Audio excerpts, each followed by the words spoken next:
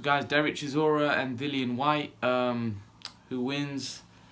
I think it's going to be a very good fight. I think it's going to be a very explosive fight. I think whenever you put these two guys together, you're always going to get a cracking fight, because they're them two type of they're type of characters that actually gel well together. And I think you'll get another cracking fight. You'll get two guys going to war, looking to beat the crap out of each other, and I think it's going to be an exceptional fight. It's going to be a fight where we're all going to be intrigued. We're all going to be on the edge of our seats to who wins. We're all going to be thinking, oh, you know, what's going to happen? Is someone going to get knocked out?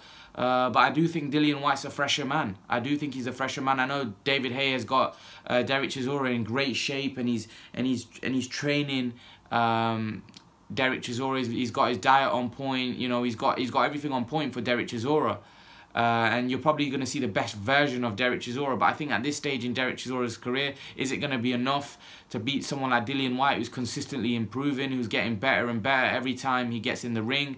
He's obviously been through adversity now in the Joseph Parker fight. He's getting better. He's getting better. And Dillian Whyte's very hungry and determined, and he wants a title shot.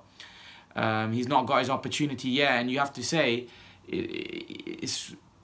it's not really fair, because I think Whyte's really done his dues now to get a title shot.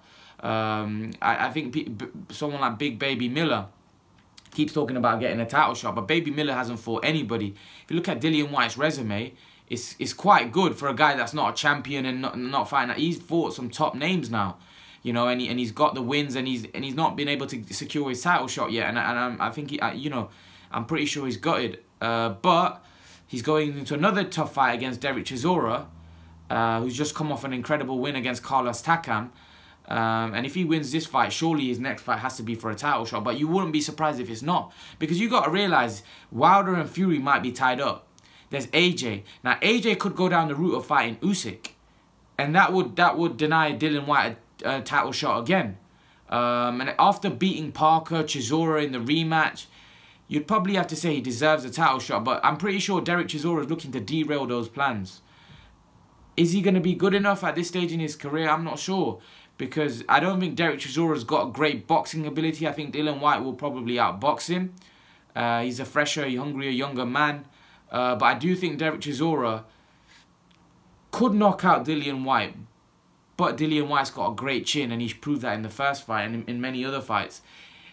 You know, Dillian Whyte's somebody that I do think he's got stamina issues. I do think if you, someone young, fresh, hungry, taking him down the stretch, it doesn't matter how hard he trains, I do think that he will tire, because I remember when he fought Parker, and even before that, Dillian Whyte seems to me he tires. And yes, obviously by training harder, you can improve that, but I just think there's something there with Dillian Whyte where he's not a natural athlete where he can train as hard as he wants, but I do think that he will tire down the stretch. He will tire. I just feel he's got that kind of physique where, you know, most people said that about Joshua, but Joshua's never got put in that situation again, because the Parker fight was very easy. It was at Joshua's pace. When you get tired is when the fight's not at your pace. When Dillian Whyte fought Parker, the fight wasn't at his pace. You know, although he was controlling it, he was boxing well, I do think that Parker, especially towards the end, Whyte lost control of the pace of the fight, and that's why he was doing.